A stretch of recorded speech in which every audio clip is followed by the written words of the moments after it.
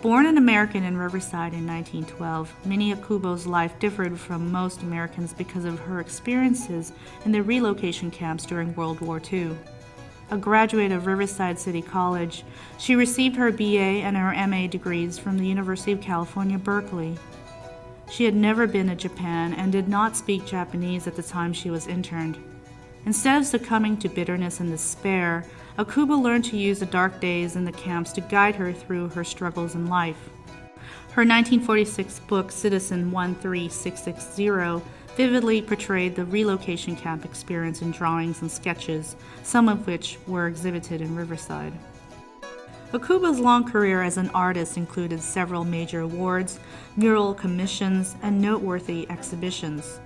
She worked as a magazine illustrator, with her work appearing in Fortune, Time, Life, Saturday Review, New York Times, and other publications.